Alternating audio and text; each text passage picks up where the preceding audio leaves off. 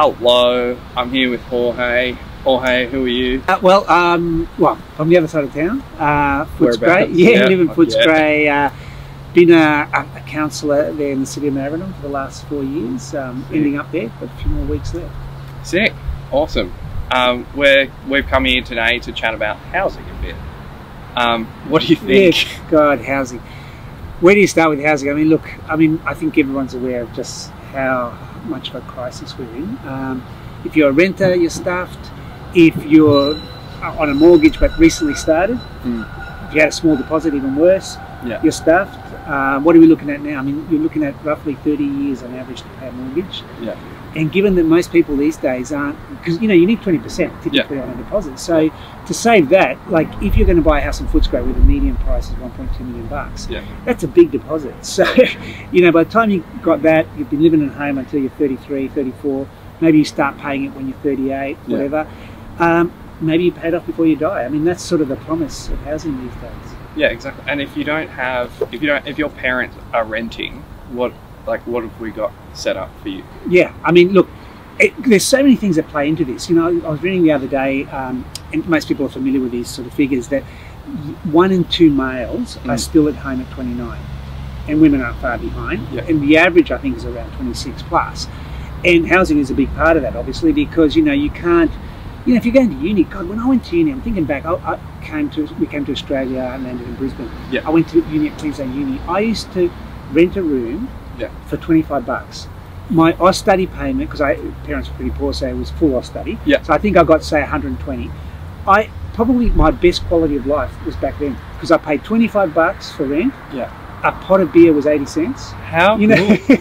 And now, if you're a uni student, I mean, this is one of the reasons I sort of got sick of teaching at uni, because I felt for students, because you can't hang at uni, and have a uni life where you learn about things, you talk politics or whatever it is you're into, because you're working 25 hours. I think the average is about 25 hours for a full-time student. So, and even then, you still can't live away from home. Not if you want to travel or do anything else, So, it's just so difficult, especially for younger people now. Housing has become the big cloud over your head, really. Yeah, like I've been talking to a lot of people about squatting in particular, and a lot of the feedback that I get from particularly older people who used to squat in this country is that they don't have time to squat anymore, because we're all under the yoke of capitalism. Work, we don't have time to go and protect the things that we're looking after and all that kind of stuff. It's kind of sad. The reality is, we sort of laugh at that side of it, but the reality is it's so draconian now. Like I was talking to my partner the other day. She works as a coordinator of a neighbourhood house, and a big part of her job is advocating for these poor people, women and men who are in their 60s, mid-60s, late 60s, still being forced to do job seeker tasks. They've got all sorts of conditions, because often their English isn't good enough. They can't advocate for themselves, so they're being forced into ridiculous situations. So, I mean, it's just, draconian, really. Yeah. What I wanted to say was, I'm a socialist, you're a socialist. What's a socialist solution to our housing crisis? What do you reckon? Well, I mean, look, I think in a simple phrase, it's public housing. Yeah. Public housing would almost solve the problem in Australia overnight. Yeah. Really, like if we had a mass public housing build program, not like the so-called big build of the Labor government, which is really a raw giveaway to developers. But if you had a proper public housing build, which could be done very quickly, could be done through existing new developments, so it doesn't require putting in whole new blocks. I mean, for a start, we wouldn't demolish the ones that are there, which is the current plan. But then, every time you put up a tower, you look at these towers around here, so that's what, a 14-storey tower there maybe. You just put in laws that force developers to put in a percentage as public housing. Done, And also you get rid of one of the big arguments at the Labor Party. All these sort of Labor Party apologists will say to you, the problem with those programs in the past was that they created ghettos. Well, you're not creating a ghetto there. Exactly. It's like, you're not incentivized to do that. If you make all of your profit-seeking developments include an aspect of public housing, then you can't do that. Like, by design, you can't do that. Yeah, exactly. So, I mean, it is an overnight solution. In a decade, you could solve the housing crisis. Yeah. It would change things in many other ways, in Australia. The way that people invest, the way that people, secure themselves, and look, you get, we were talking about this before, you get why some sort of small-time so-called investors, the word to use, the family that's got an extra property, you get why people do that because... Hobby landlords. Yeah, that's right. I mean, you get it because these days there's none of the security there was in the post-war boomer period. Like the reality is, you look at the post-war generation, you had a situation where only one person worked, typically the male, but only one person worked. They could still pay off their house in 5-7 years, and they had a retirement that by the age of 60 they were travelling and doing whatever. That's all impossible now. People are aware of that, so you sort of get why you get that sort of small time investment mentality. Yeah, because you're trying to look after your kids or like the next generation or whatever. But not everyone has the ability to do that, and I think we're leaving those people behind. It's sad. Oh, totally. Just creating a whole lot of, a whole generation really that's just going to struggle to do any of those things that, their parents... the things I think about when I compare our two boys who are 23 and 20, they've sort of adopted our lifestyle. Yeah. And I feel so good for them compared to a lot of their peers who are really thinking about, okay, I had to rush through uni so I could get a good job, so I could get a deposit, so I could, you're thinking, why would you, sort of give up on all that other part of life, especially as a young person, like whether it's travel, doing different things, different jobs, but you got to give up on all that if you want to own a house. Exactly. Which is like, we shouldn't have to make massive sacrifices to access what is a human right. I think that's ridiculous. Actually, it's interesting that term is just not, it's non-existent in the Australian political vocabulary. I mean, it's a human right, not just in terms of sort of left-wing language. It's a UN thing. Like we're a signatory to those two conventions. That enshrines that as a human right, and then we're just like, okay, that's enough. We'll call it that, and then that's it. I mean, and you think, I think before we were talking about this, a bit of a tangent, but I was thinking about, how do you get there? And I mean, in the end, maybe, and this is, I suppose, a defining thing about being a socialist too. That in the end we rely fundamentally on people power. And really, that's what's going to happen, really, because the goodwill of governments is not going to come our way when it comes to housing. I was thinking back to an experience when we were in Venezuela for a while. For a long period there was an interesting government. Sort of things have got difficult now, but the Chavez government. And one of the things that happened there was that so much of the poor in the capital, especially Caracas, and we're talking millions of people, lived in what were effectively squats. Well, what a good government did there when they eventually got to power, in inverted commas, the Chavez government, is they just put through a decree that made that all homes for those people. But they did it really interestingly. They didn't just give people a deed, because they thought, well, that's going to just exaggerate the individualist mentality. They said to people, if you can form a cooperative of 100, I think was the figure, we'll give you the deed for all of them. And that sort of just brings forth that idea that in the end, really, it's going to have to be people power. And maybe that's even in housing. We haven't really, I don't think the left has thought about how do we bring that people's power agenda to housing. We do it in other things like climate change. We get out on the street, we have rallies, etc., and virtually every other issue. But how do we bring that people power agenda, and strategy, really, it's not agenda, into the housing debate? I've got some thoughts. I feel like to get that kind of consciousness, and it is a class consciousness when it comes to property in Australia. It's you either have property or you don't, and those are our two kind of classes. You first have to recognise that's the thing, and as people become less and less upwardly mobile in terms of accessing, like having access to landed property and that kind of thing, once we recognise that, hey, there's a bunch of us in Australia that will never be able to jump that gap, regardless of how aspirational you are or whatever, then we can start talking about what we do about it. I don't think we're at that stage yet, but there are certainly some of us who are, and we can collectivise, we can do stuff, we can do, like, we're organising, squatting, where the Renters and Housing Union is something that exists, that used to exist in Victoria as the Tenants Union, that no longer exists. And people come together, exercise their rights, do, look at things like rent strikes, look at things like those kind of things that we used to do in the past. I think that's how we bring that back. But we have to recognise that there are classes of us who've lost a lot of that language historically, I think. Yeah, I reckon you're spot on. And you know, when you think back, especially, I mean, Australia had a lot of that experience, especially in the city, Brisbane, Sydney, Melbourne, I reckon, back in the 80s. Even more so in Britain. You know, you look at that squatter, you know, movement. It was an actual movement, you know, in England, especially in Scotland.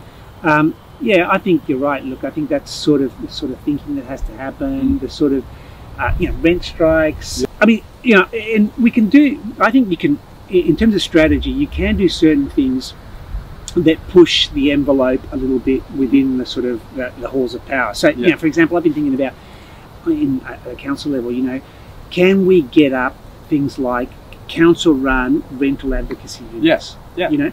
Where you pay a couple of people, the actual council workers who go around and they support renters who are struggling with their, you know, with their landlords. They maybe even, you know, look, councils fine people for all sorts of ridiculous things. Why not fine landlords? Exactly. You know, who are overcharging, you know, etc., or not repairing kitchens or toilets, you know. So it is absurd, you know, that we're charging, you know, we've had these situations, just this example, I'm sure they happen everywhere, where we've had to do petitions, mass petitions, because councils threaten, for example, to fine someone for planting their magistrate, you know, $1,000 a day. Well, we should be charging way more than $1,000 a day on the landlord that, you know, won't fix your toilet. Exactly. What about if there's a landlord in your council that has asbestos that they won't remove from your renter's kitchen? You know, sadly, pretty much that's what's happened. So one thing that's happened in Maribyrnong is, as you probably know, the floods, right? Floods in 22. So about 500 homes were really severely affected. One of the outcomes of that, which has been very little talked of, is that all these grubby landlords there painted over black mould in apartments and stuff, which now you've got this situation where we're hearing anecdotal stories of, you know, migrant families that don't, you know, just didn't know the lay of the land and go in there, pregnant women, you know, living in a situation where you've got black mould painted over, which can kill you. Yeah, absolutely. It's nuts. So yeah, it's happening. That's the sad thing. It's happening. Yeah. So do you think that should be one of council's roles? Is that something council can do? Oh, look, those sort of things have existed in the past. Like a while back, years ago now, decades maybe, VU, so it wasn't council, but Victorian Uni used to have like a unit that was an advocacy unit for not so much renters. In that case, it was to fight developers actually. But you could combine that because you're fighting the same people more or less. It's the same person. So you could actually have an advocacy sort of support unit within council that supported renters and also supported people, you know, fighting developers. Because, you know, if a developer comes to do something that is going to severely affect your home, you know, maybe cut out all your sunlight or whatever, you know, wreck your solar system, etc. Whatever, there's millions of examples. If it, you know, for you to take them on in VCAT, that's a lot of money. And then they'll sometimes even in VCAT try to sue you for the costs. So it's near impossible to take them on. But that's where an advocacy sort of service unit, you know, in council, and it wouldn't even cost much. No, exactly. And I think, like, it's not that we're against development or like building or anything like that. I think it's more like the point that I want to get across is that the profit seeking when it comes to building houses has to stop. Like, it has to be like, this is a human right. We do want houses, but we want houses to be, you know, fit for purpose, things that aren't covered in mold from day one. And also, these developers are profiting so much from their development. So, like, let's make them, and they're using land that was stolen, and they're, you know, cutting off society's access to that land to gain this massive profit by making shitty little units that they sell for huge profits.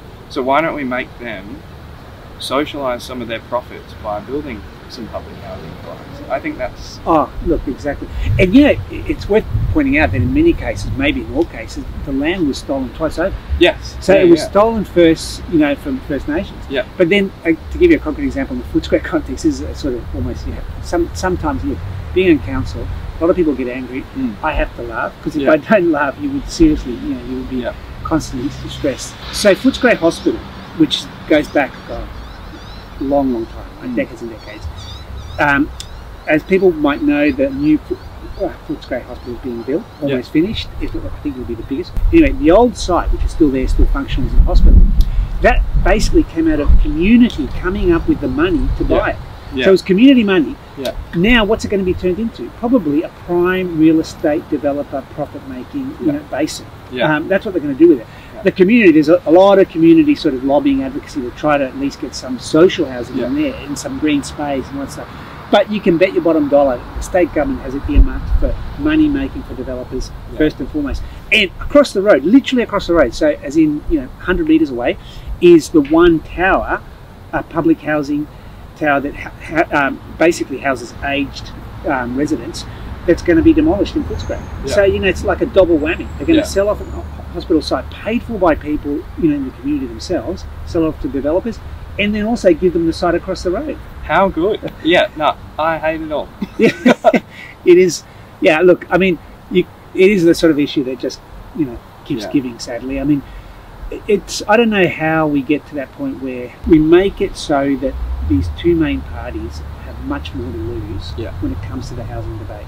Yeah, I agree. I think there needs to be a threat, and the only thing that they care about are their profits and their jobs, their cushy little government jobs, and the only thing that will make them listen to us, I think, is threatening. Yeah, basically there has to be more like the urgency that goes with that, because otherwise, really, I mean, look, I suppose one way of thinking about it too, if you sort of in that situation here in Australia where younger person, you're frustrated, but you can't see why isn't it changing. I think it is important to sort of think through that we are still, I think, officially the first or second richest country in the world. That makes sense. Per individual, right? So what that means in really practical terms is that you still have a middle class here that is comfortable.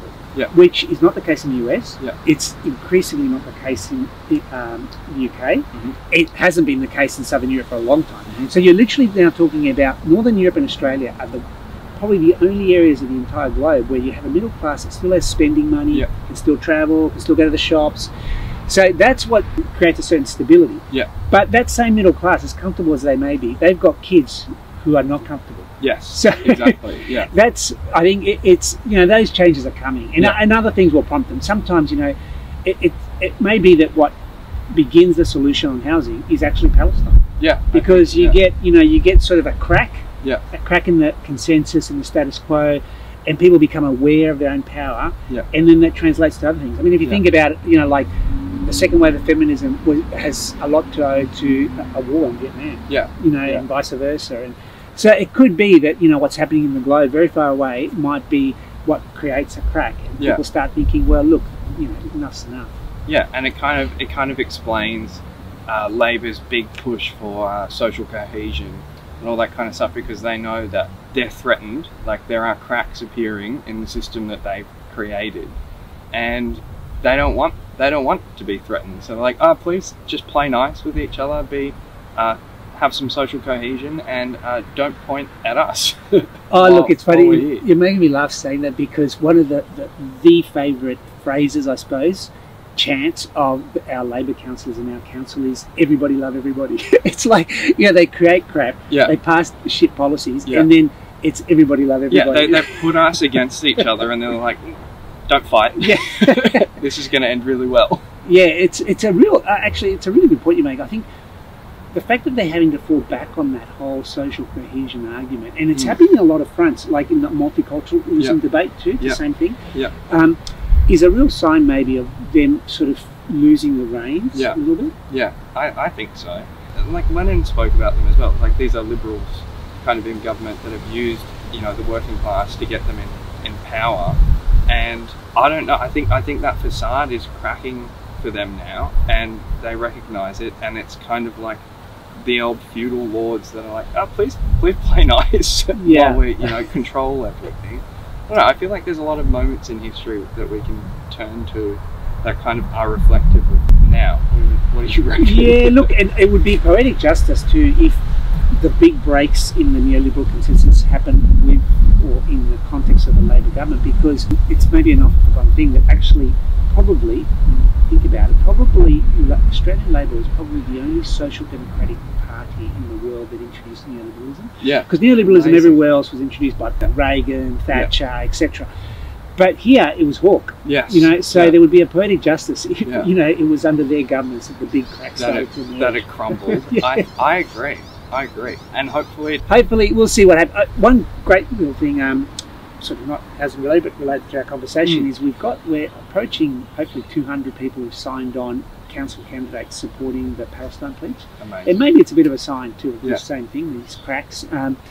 And what's interesting is a lot of these people, you go to forums where you meet these people and talk to them, and it's not just Palestine. They're talking about housing. You know, they're talking about social services like their role. They're talking about all those social justice issues. So people, naturally the links come.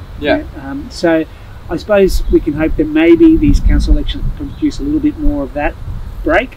And I think the federal elections will be fascinating. Really fascinating. I agree. I think it's going to be interesting. But I think, people are looking for answers that the major parties aren't providing, and I feel like that's a shame on those parties. But hopefully it means people look to other parties, which you can see with the Greens, and you can see how much too it's pushed the Greens to sort of the left in their politics, because the Greens can go either way, and they have globally. I mean, God, the German Greens are worse than our Liberal Party virtually. I mean, they literally lead governments of war. But in the UK, here, and in the US, the Greens have moved leftwards. Look at the Greens in Aotearoa.